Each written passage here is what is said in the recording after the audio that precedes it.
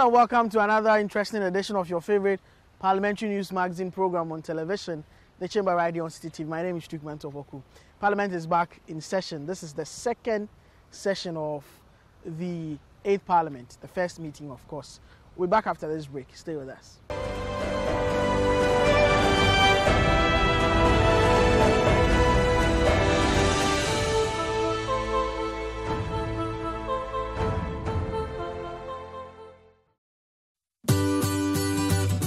City TV is live. On DSTV, go to channel 363. On GoTV, access City TV on channel 182. On a digital TV, please press the menu button on the remote control and run a news search on your TV.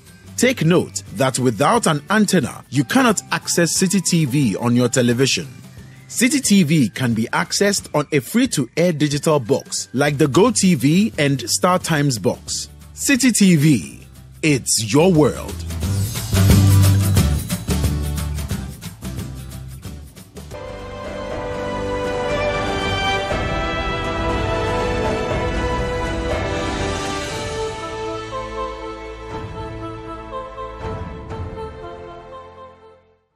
Welcome back from the break.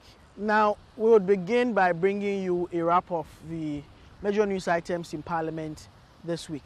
And that's curated for you in the recap segment.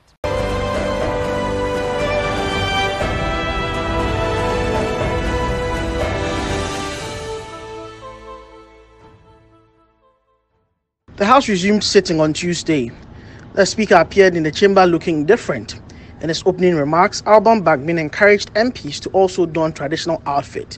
He, however, gave the strongest indication yet that the highest standards of ethics were maintained in the House to prevent the rancor that ensued in the last meeting. In view of the way the first session of the 8th Parliament of the Fourth Republic ended, without the closing remarks of the co-leaders and the Speaker, I direct that the Hansard Department should receive the written closing remarks of the co-leaders and capture them as so presented.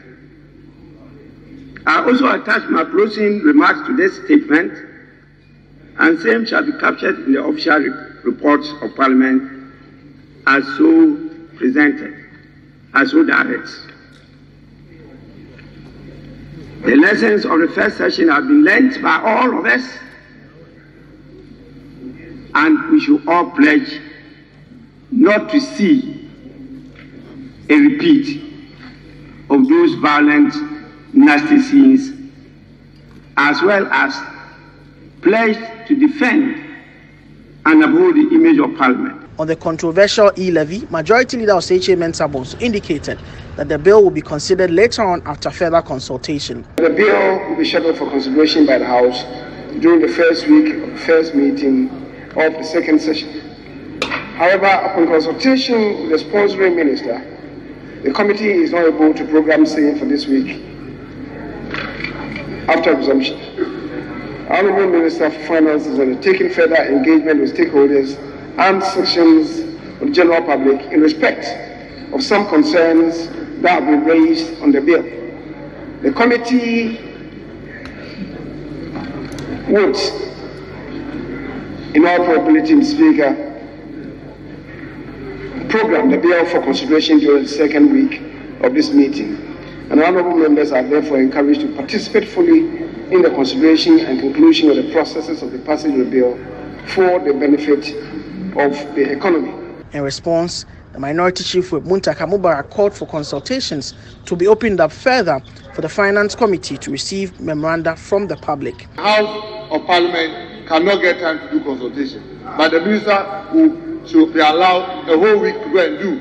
And then he comes to tell us in his consultation what he has seen or he has heard. Why are we not, the committee equally not going to make time for this House, and for that matter the Finance Committee, to engage the public? So that, yes, because this is how we carried bills in this House. Because when the human value bill, the gay bill comes to this House, even when we wanted that to be fast tracked, the committee is now calling the people in fights There's 5 people. Come and let's hear you. And people are repeating the same point simply because the government side are not interested and they are delaying the passage of their bill. Now this one that we are saying that give time for proper consultation because it's going to even affect more people. That one, the House cannot do the consultation. The Minister for Lands and Natural Resources, Samuel Jinapor, briefed MPs on the explosion at Bogoso Apiate. At a press briefing later on, he indicated that next week the government will commission a team made up of technocrats to conduct an inquiry into mining health and safety issues in the country. Broader examination so that we can learn the useful lessons out of the industry, the larger picture. What are the loopholes? Where do we have to tighten? The legal regime, is it sufficient? The policy regime, is it sufficient?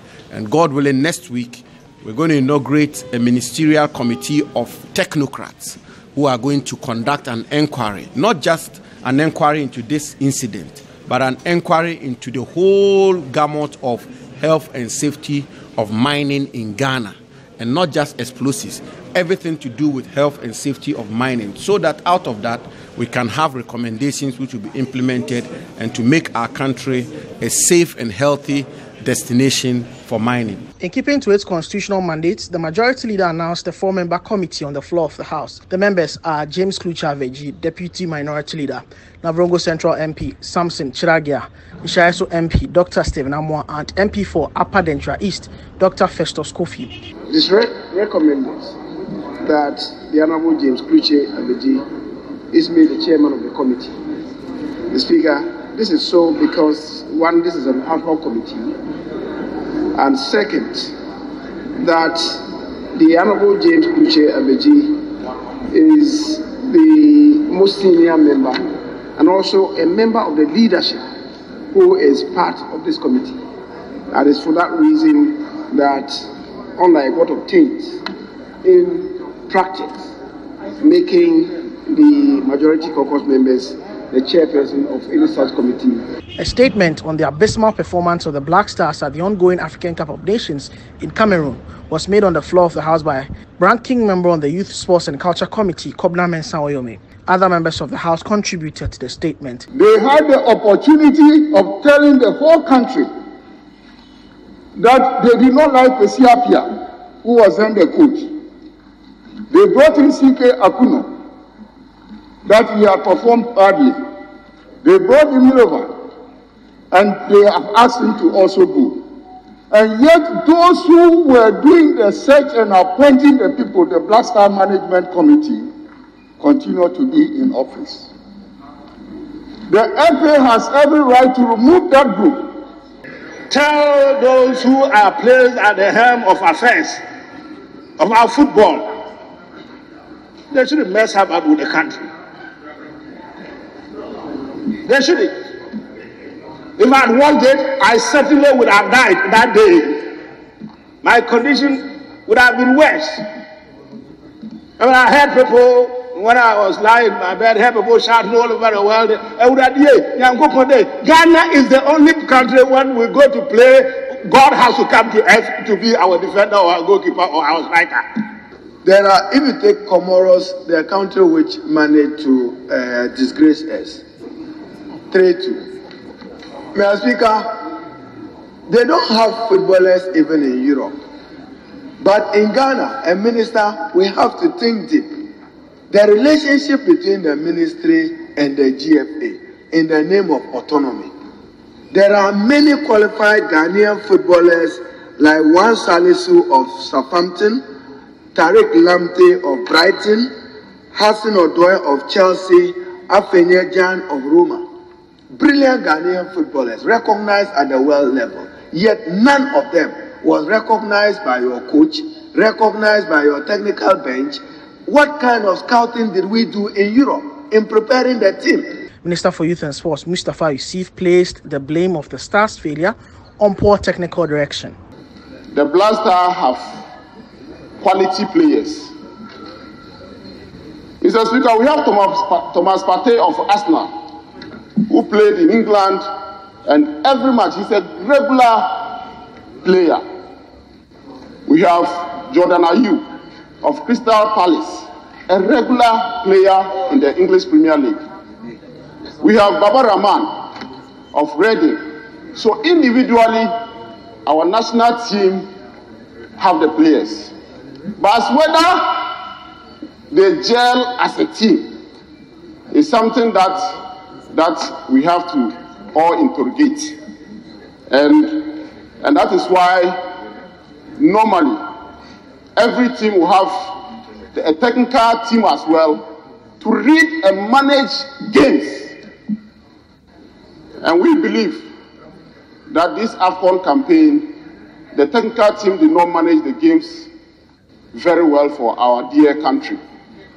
And it's as a result of that, Mr. Speaker, that the ministry asked the GFA to review and look at the various teams that form the Ghana Black Stars. The Speaker's scheduled medical review will take him out of the jurisdiction for a number of days. As it occurred previously, it is expected that this may have an impact on proceedings.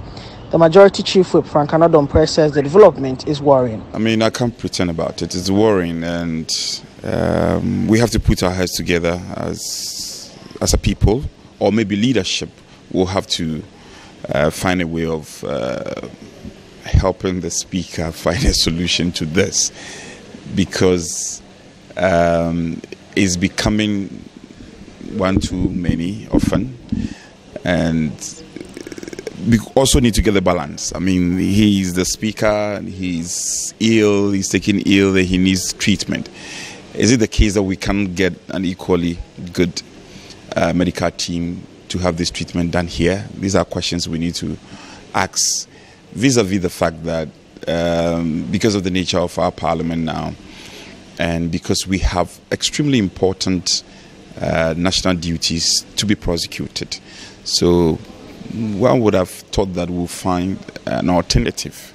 On the floor of the House, the Speaker handed down an ultimatum to the Youth, Sports and Culture Committee to complete its consideration of the Black Stars' poor performance at the ongoing Africa Cup of Nations with a report to the House by end of February. Is it possible that you can present this report by the end of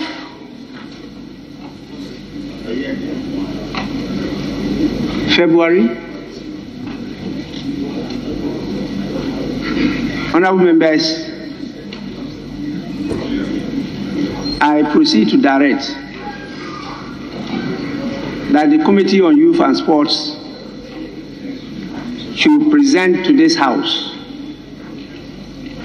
a report on the results of their investigation on the poor performance of the Black Stars by the end of February next month.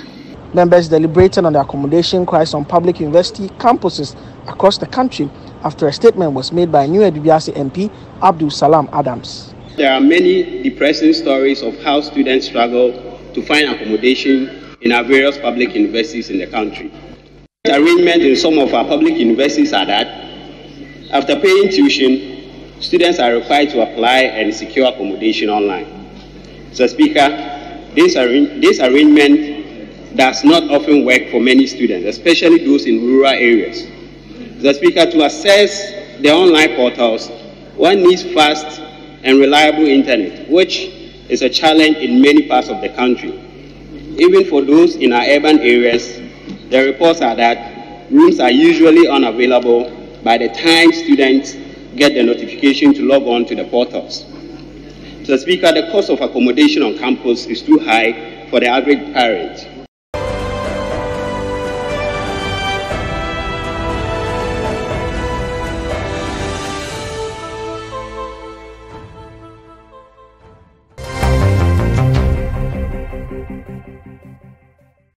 Hello and welcome back from the break. This is the From the Floor segment. Of course, Parliament is back from recess. On the front burner is the electronic transfer levy. Who else other than the Vice Chairman of the Finance Committee, which is considering the bill, being the man to be spoken to today on this segment. Of course, it's one of my two guests in the segment. Welcome, Your Honourable Patrick Yaw Boamah, MP. Thank you very much, Duke. Happy New Year to you and your team. Happy New Year to you as well. So let's start off from where we left off in relation to the electronic transfer levy, the E-levy. Parliament degenerated into something else, shameful scenes. It's been condemned by a lot of people. But I want to find out from you, your committee is seized with this piece of legislation.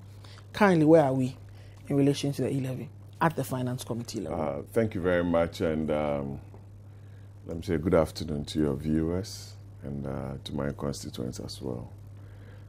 Currently, the Committee of Parliament has dealt with the E-levy, and a report has been presented to the floor for a debate on the policy. Okay. So it was at the time that we were going to debate the policy that you rightly described as some unfortunate scenes, which I condemn as well, because in a civilized democracy where we've been elected to represent our people, we need to go through the motions as enshrined in our Constitution and also be responsible members and representatives of our people. So I condemn that act as well. So that the policy was voted for at committee by a majority decision. Okay. Came to the floor, as you know, experienced as you are. Everything we decide in committee has to be approved on the floor. Yes. So the policy will be debated. There will be a continuation of the debate and a vote on the floor by the entire House to determine whether we approve of the policy or not. So this will be second reading before consideration. Yes. You understand the terminology, so I didn't want to confuse the listening public. So we will debate, second reading, then we'll go to the consideration stage. That is where members could proffer amendments to the bill. That's where we are now. But we've been told, of course, this is from the majority leader, the leader of government business himself, that the sponsoring ministry wants to do some consultations. If this happens to affect the form and substance of the bill, that could mean that whatever work has been done will be withdrawn and a new and updated version will be relayed, which your committee will have to look at again. Well, it depends on the sort of consultations that will be made, whether it will affect the form and substance. If it's material, then it has to be withdrawn. If it's not, then we'll have to do the necessary adjustments. But our consultations are being made every day. Discussions go on. You hear party leaders speak on the policy.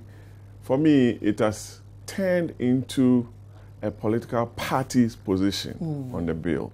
MPP is for it, NDC is against it. When this happens, in a civilized democracy, you put it to a vote. And whatever the majority decides on, we carry on and manage the affairs of the economy. A lot of arguments have been raised against this bill. People have raised the argument of hardship in the country. This would add up to it. Others have raised the issue about the rate, 1.75. Introducing it just like that. It could have been staggered over a period. Others even raised the argument of how much of a blow this would be to the digitization and digitalization drive of the government to ensure that a lot more people are brought into the formal economy. A lot of people use mobile money account and the rest. And that this is a bad time for you to introduce this. There can never be a good time to introduce a tax policy, especially if it's going to affect you and our pockets. There can never be a good time.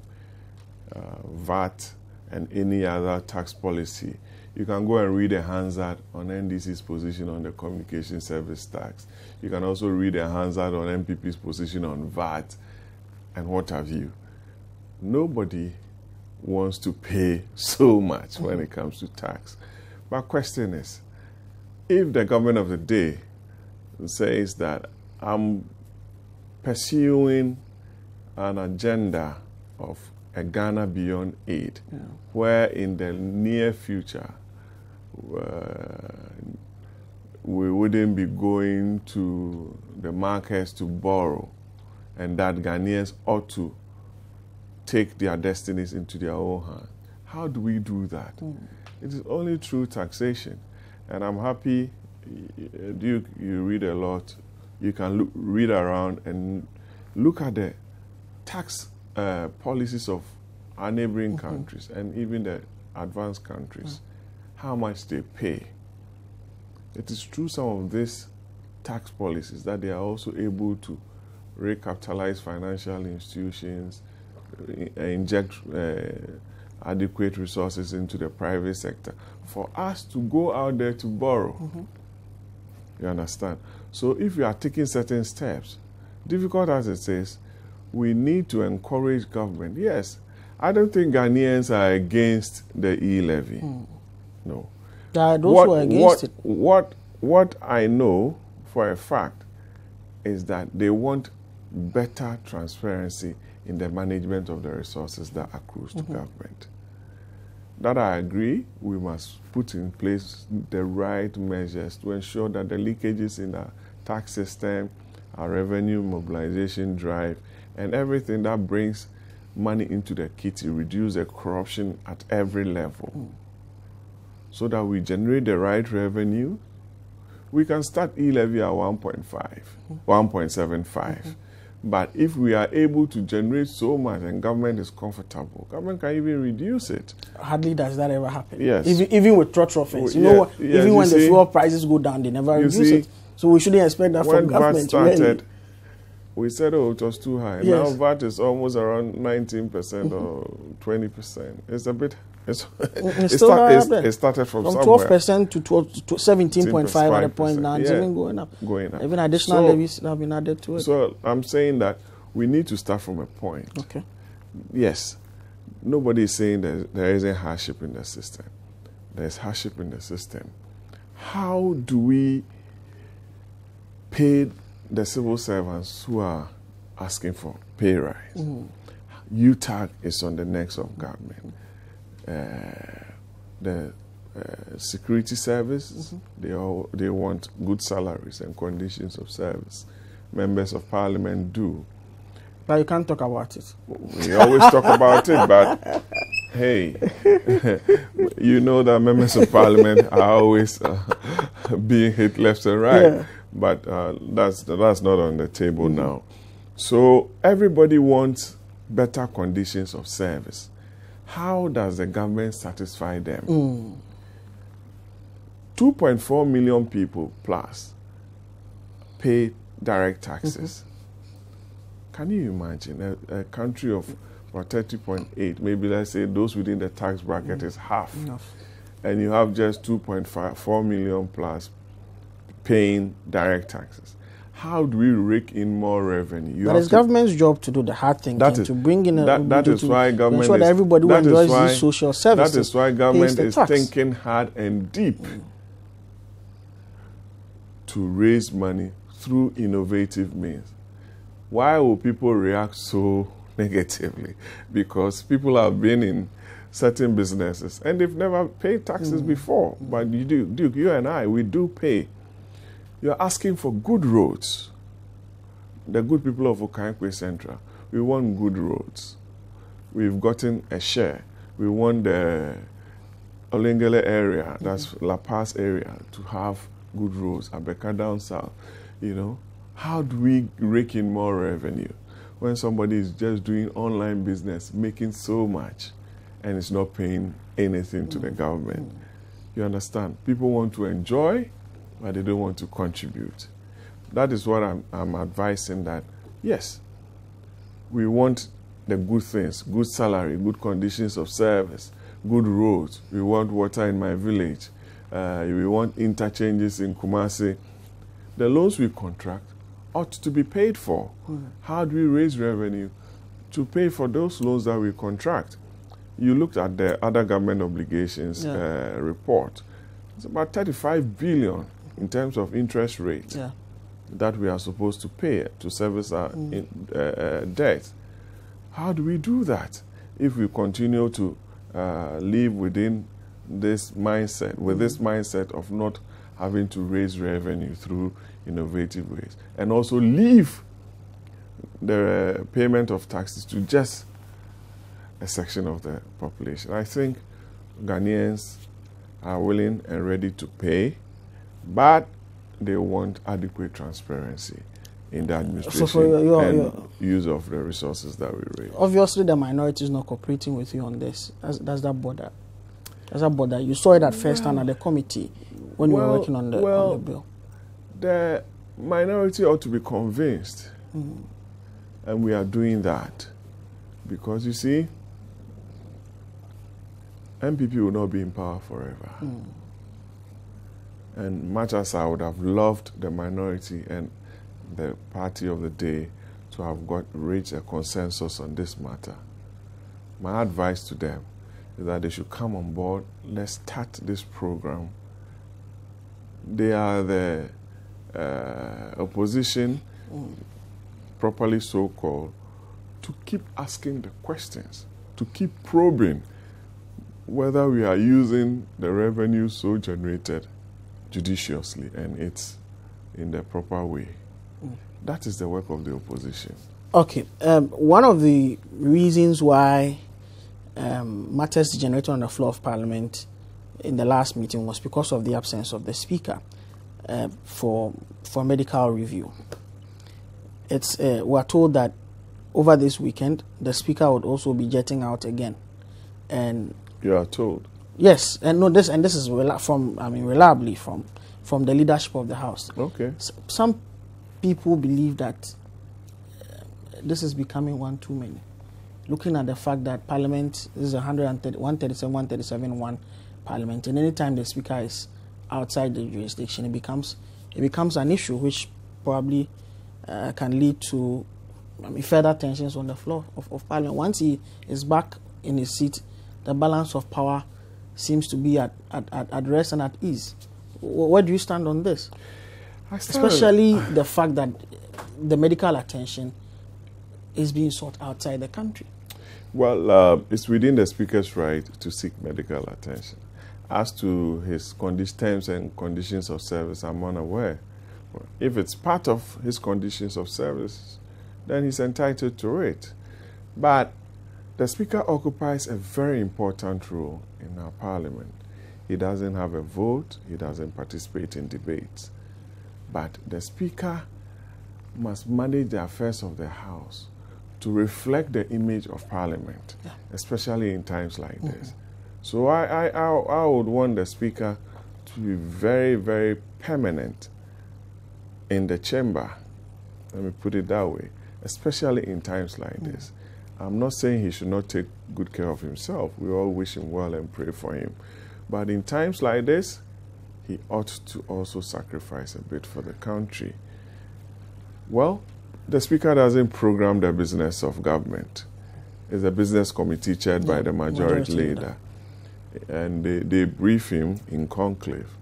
So if the Speaker, like you said, I'm not aware, is traveling this weekend, you said, then I'm sure due consultations must go on so that they know when he's coming back to be able to table the business of the day, which will include the E-levy transaction bill, so that he will preside and each and every member who has the right to vote participate in the voting process. Very well. Let's make progress. The finance minister in the budget, before introducing E-levy, which has been the elephant in the room, as he calls it, it's a fact that this is a measure of burden sharing to ensure that every citizen at least bears a part of the country's debt burden. Right? This E-levy was expecting to raise about $1 billion, 619 billion Ghana cedis from it. The question is, over the period, this new year, when the rating agencies, global financial institutions, global business news outlets were doing projections and putting out ratings and the rest, Ghana's credit ratings has dropped in a manner that has not been witnessed before from Fitch. We're waiting for S&P, we're waiting for Moody's. What would come after that? The country seems to be in a bad position. Well, Fitch came out with a B- yes, or negative rating. I'm sure if I read something on that report. From that report, I haven't seen anything from S&P and Moody's. Government has always indicated that it needed to shore up its revenue. And Fitch, based on available data, I'm sure, did their own research and came out with their ratings. But I believe that we are putting in place the right measures to get out of the woods, because we've been at B positive before and B plus. And I think we have to do more to engender the confidence of the investor community. The investor community looks at issues on the floor of Parliament. Excuse my language, our misbehavior. They look at the conduct of government. They look at government expenditure and the priorities of government to make those projections. So I think if Fitch has downgraded us to be negative, it's also good for government. With a negative outlook? Oh, let me finish with mine. It's also good to give an indication to government. Now look, the investor world is looking at us. How do we get out of this? We can't continue in this on this tangent, on this pattern. Let's put in place the right measures. What did the Minister of Finance do? I'm not saying he reacted to Fitch's ratings, but he said he's cut down expenditure by a what percentage? 20 percentage point. If the ceiling in the budget was 145 billion expected to be raised, and he's cut down 20%. You are talking about close to 30 billion cedis. You understand? That expenditure cut was what some of us were talking about. I'm sure you read. So the Minister of Finance is also listening and taking certain measures to bring back the economy in line with what the global investor community will look at. So government expenditure is being looked at. But once you look at government expenditure, you have to also look at the revenue side. Because if Fitch, Moody's, and Standard & Poor's, S&P, Standard & Poor's, also do the analysis and see that, oh, look here, government is cutting down expenditure, raising revenues, additional revenues are coming in. I can tell you, within the next 3 months, they will come back with a revised rating for the country, which will be also positive. Once you don't do well in a subject in an academic year, you ask yourself questions. How am I going to improve? We do that to our children. Ask them questions. So there are checks and balances, and right, I believe we must. Let's end on a sporting note. Our Black Stars, bundled out first round, worst since the Boakye debacle in the 80s. You are calling for a very radical measure that the country should exit all international competitions for a number of years to rebuild. What is the assurance that if we do that, our football will be back on track? Yes, I said if need be. Okay. If need be, you examine yourself. We all love football. The country loves football. It's one sport that unites the country. True. So if that sport unites us, and we go out there and disappoint and come home with 1 point, that means you are not putting in the right strategies to unite the country. Yeah. So what are the issues? Player selection. Do we call the right players? Do we have a player selection board that looks at our players from domestic and internationally? Or is there the national team coach who says, I'm visiting players in Europe, I'm going to Asia, I'm going to Africa, Australia to monitor? Do we have the right structures in place to monitor our players? That is the question. If we have the right structures in place, that means we'll be able to get the right players in place. Secondly, those who are refusing to play or those who are not honoring national calls, what strategies are we putting in place to get their side of the story? To know why they don't want to play for the national team? Quite a lot of them. A lot of them. A lot of them. I'm not a football administrator, but I have done some investigation and tried to convince some of them. Okay. A couple of them. I spoke to the auntie of Tarek Lamte, who happened to be our former MC for Konongo. Oh. Yes. So when some of us speak, it's not as if we speak just in a vacuum. We also do some work quietly to encourage some of the players. I was on the flight with Carlo Hassan-Odoi on Monday night from London to Accra. Spoke with his brother, spoke with his father played for the Black Stars. Yeah, so his father was on the flight. They came in. As a family. Question is, something is not right. That is why you don't get that excitement from the boys. Footballers have a lot of ego. True. You need to manage it. There are young men coming up. They are professionals. You need to manage them. Otherwise, hey, it's their profession, because they play between 17 and 35, and they are out, nobody will employ them. So they also manage their professional lives well. You understand?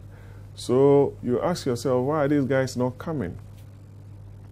So that inquiry has to be in depth to ascertain why some of these top players are not coming. Why would they come for vacation and not play for our national team? Memphis Depay comes here. This gentleman who was at Manchester United, Timothy Fosu-Mensah comes around. Hassan-Odoi comes. So they've why don't they play for our national team? That's the inquiry I was talking about. On that note, we'll end our discussion here. We'll take a break. When I come back, I'll be...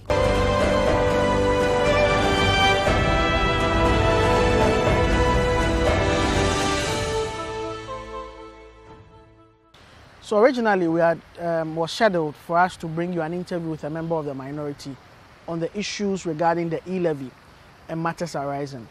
But there's been a subsequent development. The members of the minority caucus, by an edict from their leadership, are not allowed to comment further on the matter of the E-levy up until conclusions. There's a conclusion in the negotiations with government. So we had already scheduled an interview with a number of high-ranking members of the minority on the E-levy. But because of this position which they've been whipped into line, that they are not supposed to grant interviews, we cannot bring you that interview, which would have been a direct reaction to what the vice chairman of the committee, the finance committee, the Honorable Patrick Boamah, told us in that interview that we've just aired. Now, in place of that, we are bringing you excerpts of a debate that took place on the floor of Parliament on the Black Stars, their performance at the ongoing AFCON, where they crashed out of the first round with just a point, which is the worst performance of the Black Stars in the African Cup of Nations history. Enjoy.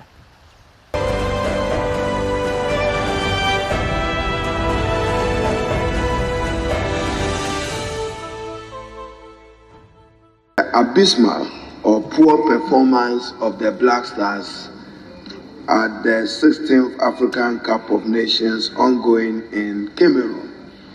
And Mr. Speaker, to share the disappointment of Ghanaians in our Black Stars is certainly not encouraging, not the best, not inspiring, and does not even encourage us to want to invest more as we look forward to participating in Qatar, the World Cup in Qatar 2022 late this year. But Mr. Speaker, whilst commending the maker of the statement, I should also indicate that I've enjoyed the inputs that our colleagues have made, and we have noted that the Minister for Youth and Sports is here. But Mr. Speaker, just to give my caution that we should manage this process gingerly, because we still have a major qualifier with Nigeria to determine our fate as far as the World Cup in Qatar is concerned. You have to play a major match, a 23rd match against Nigeria.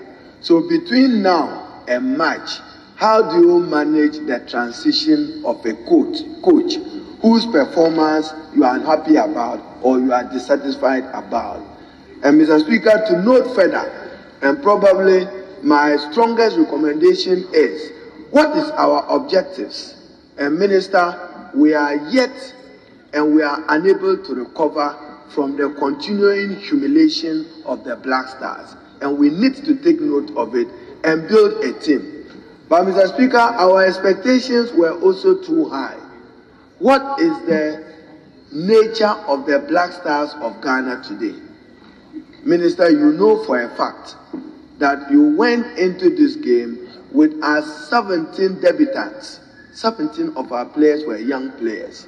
So if you go in, the nature of your team, it was a young team. It's not the Black Stars of Abedi Pele, the Black Stars of Tony Yeboah, and the Black Stars of Samuel Osei Kufuor. No, you had as many young debutants as 17 in this particular category. To sack or not to sack, Mr. Speaker, I may not even offer an opinion. Local or foreign, I may not offer an opinion. But Mr. Speaker, the GFA management and the Ministry of Youth and Sports, how was Milovac determined? Mr. Speaker, the facts are that a committee of 3 was put in place and given 72 hours. At that time, Minister, you didn't raise questions, we didn't raise questions. Do you determine a coach 72 hours? So within 72 hours, a certain determination was made. And the determination was made of Milo. There are many other concerns that we can share. Then your technical bench, Minister, when you came here and made a statement and asked for national support, we assured you, but your technical bench, beyond the coach, the like of Tony Balfour, Tony Yeboah, Samuel Osei Kufuor, Stephen Appiah and Co., they are all still around.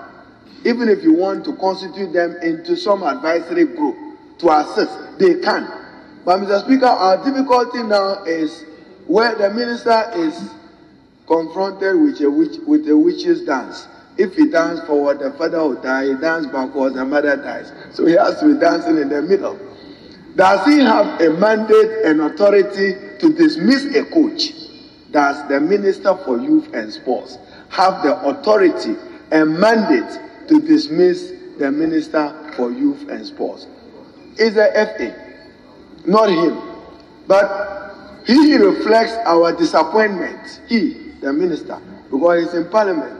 How I wish parliament could just pass a resolution and say that go home. But we cannot, because we must follow the specific rules and regulations governing football.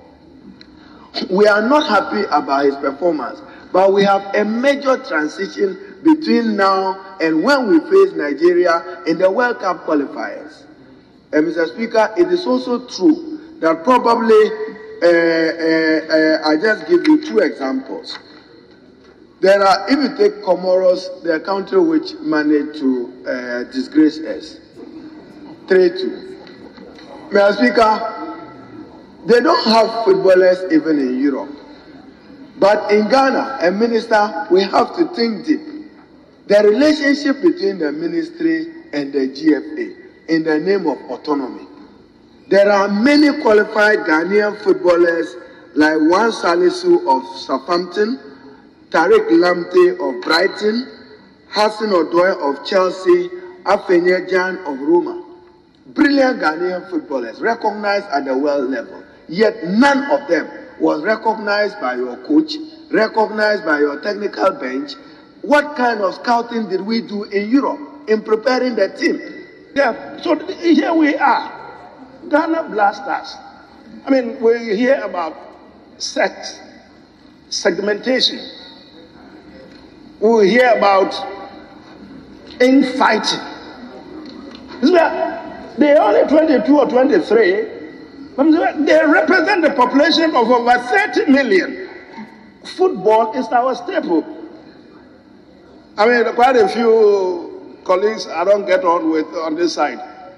I mean, those notwithstanding that, we can sit in the same coffee room and watch football, laugh, and then when we get out of there, we can resume our hostilities. It is the only thing, Mr. Speaker, that brings us together as a nation. And yet the blaster consistently, Mr. Speaker, lets us down.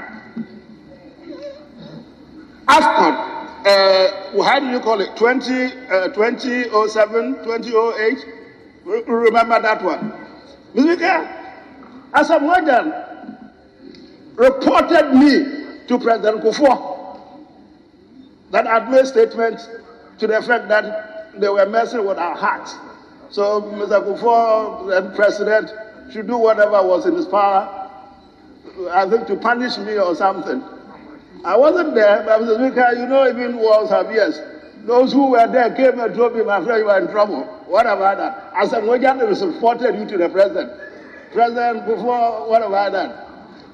Well, the president has got so much national matters on his mind. I'm sure this one it would escape him. So I waited for a call, and the call didn't come. I've never been happy with Asamoah up to today.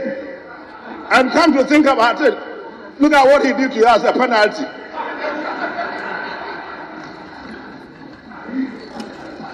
You see, it is a very serious matter. When it comes to blasters, it comes to all of us. Let me let you into a little secret. I'm so sure if I hadn't left this country or sometime when I was young and I'd followed football the way I used to do with all my heart, maybe I'll be a dead goat by now. You come to listen to commentary, watch protocol, playing matches, and Mr. Speaker, this match, leader remembers fairly well. I called the team Cargo Warriors. You told me the other day they weren't called Cargo Warriors, they called Cargo or something Warriors. This is where we played them here at the Transport Stadium. Major Lamte. Arnold Warriors. No, Cargo. It wasn't Arnold. Zambia. Cargo. No, it's not Arnold. Cargo Warriors. Cabo. Cabweb.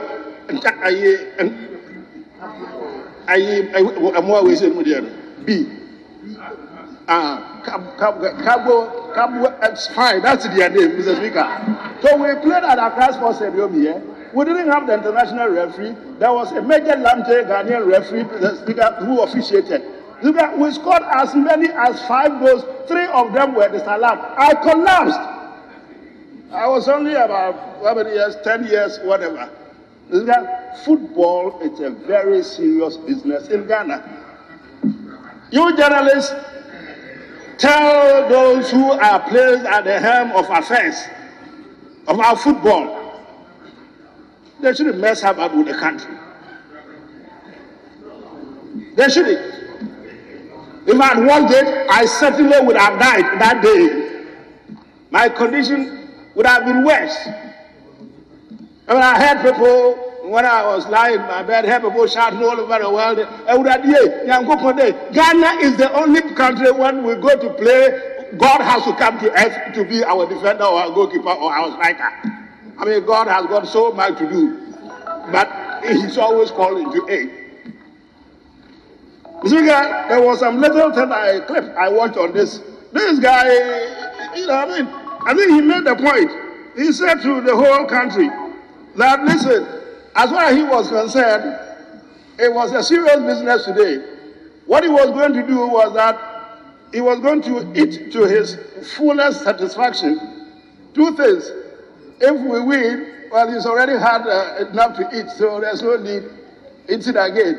But if we lose, he knew we definitely were going to lose. He had already eaten, so he will just sleep. Those of you who want it. Yeah, my friend says, Picasso, it shows how much passion there is about football in Ghana. I've listened to their various concerns and we will take them into consideration as far as our sports development is concerned. Mr. Speaker, I thank you so much for the opportunity to contribute and respond to some of the issues.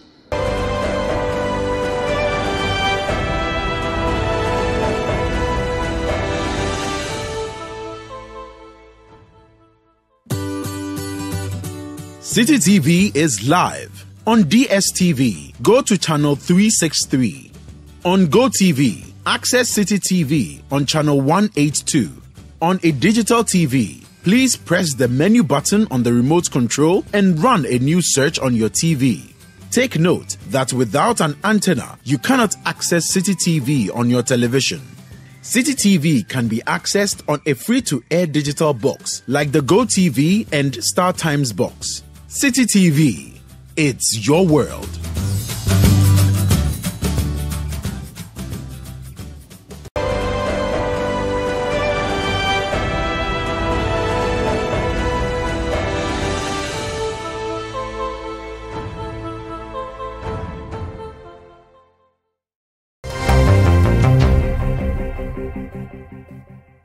Welcome back from the break. This is Duke's View.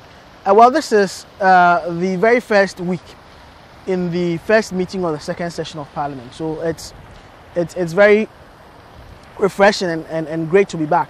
And of course, the E-levy is on the front burner once more.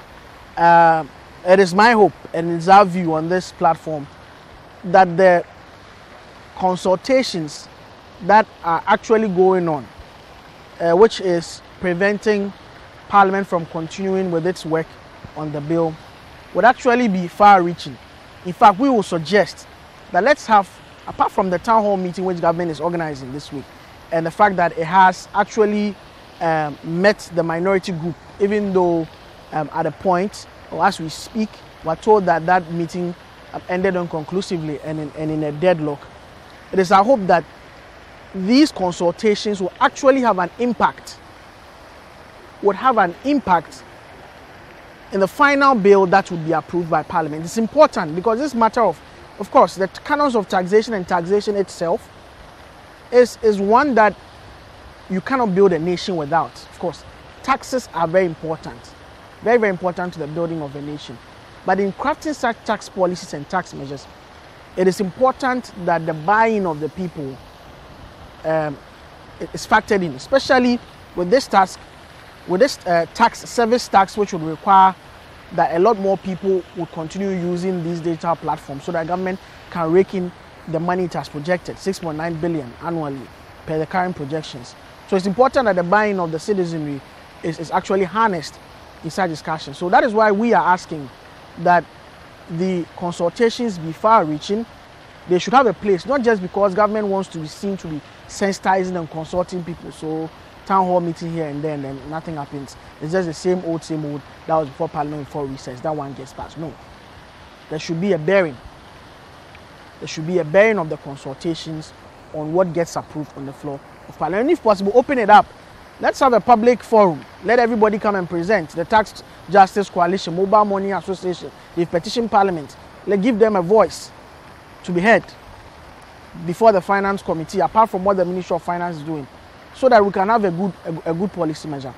Secondly, the Speaker announced an extension of the vaccine mandate to Parliament, in that no vaccination, no entry, which is actually going on across many other government institutions. That's I mean, of course, it's in keeping in line with what government generally wants to do. But the Speaker wants to extend that to a booster vaccine, to say that if you don't have a booster vaccine, after the booster vaccination exercise, which is currently underway in Parliament, is over, you will not be allowed within the premises of Parliament. Mr. Speaker, on this measure, please hasten slowly. Hasten slowly, because there are a lot of people who have not even taken the vaccination. The first and second jabs, I know some of my colleagues in the parliamentary press who have not even taken it. So that is even an issue in its own. But for you to add booster vaccine and make it compulsory and say that if you don't have the booster vaccine, please, the Speaker, please hasten slowly on your directive. At least there should be a second round of the booster vaccine, because as of today, the exercise is ending, and I know a lot of journalists and a lot of other auxiliary workers in Parliament who have not even taken the vaccine. So, Mr. Speaker, hasten slowly on this no vaccine, no entry, especially with regards to no booster vaccine. It's the booster vaccine I'm talking about, not the jab. The booster vaccine policy and its ramifications, that's what I'm talking about. Mr. Speaker, hasten slowly on that. That's how we wrap up this week's edition of Duke's View, and by extension the chamber right here on CCTV. Of course, we are on your television on the same time next week on this very, very platform. My name is Duke Ben Sopoku. Enjoy the very best of our programming.